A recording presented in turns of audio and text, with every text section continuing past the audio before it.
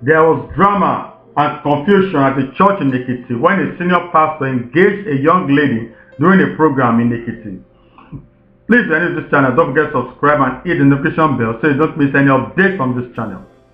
The head pastor reportedly proposed marriage to the girlfriend of his assistant pastor, and it caused murmurs among members of the church. According to reports, the lady in question has been dating the assistant pastor and head pastor, but neither of them knew about the other. It was gathered that the lady is also the choir mistress of the church.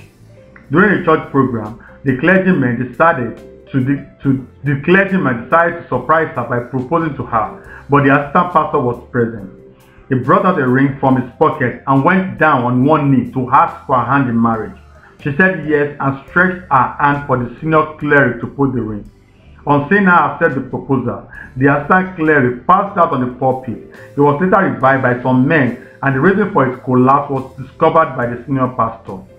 Photos making the rounds online captured the moment the pastor was proposing to the lady while his assistant pastor was fainting in the background.